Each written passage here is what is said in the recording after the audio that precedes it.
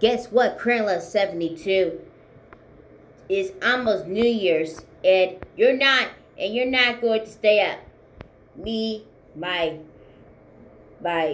wife, and our kids are going to stay up, except you. But I didn't want to go see it. Well, that's too bad. Go to bed and sleep. Okay. Man, I cannot believe I had to stay in bed during New Year's. I know what to do.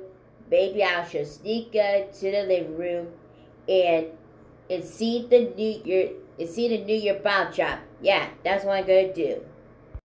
10, 9, 8, 7, 6, 5, 4, 3, 2, 1.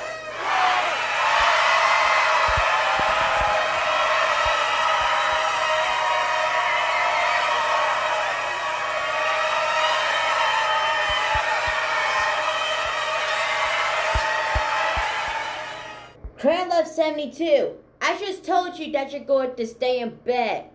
How'd you get in there? Well, I just sneak into the living room and watch the ball drop. That's it. Since today is 2020, today is your 17th punishment day. New Year's edition. First punishment, firecrackers in your mouth. Now open wide.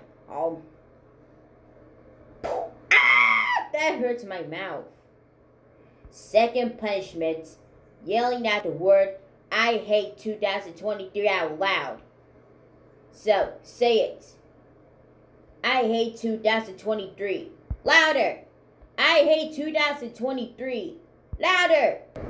I hate 2023. Third punishment, force you to drink wine. Now start drinking it.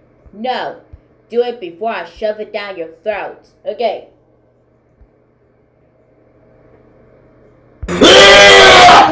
Fourth punishment, force you to watch Happy New Year's Charlie Brown on the TV.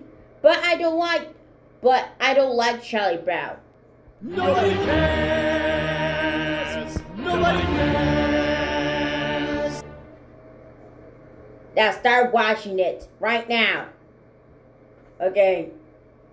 Actor Crayonlove72's, start watching Happy New Year's Charlie Brown. Fifth punishment, yelling at your ear and say, Unhappy New Year's to you. Unhappy New Year's to you. Sixth and final punishment, getting squished by a ball drop. No, please don't do it. Okay.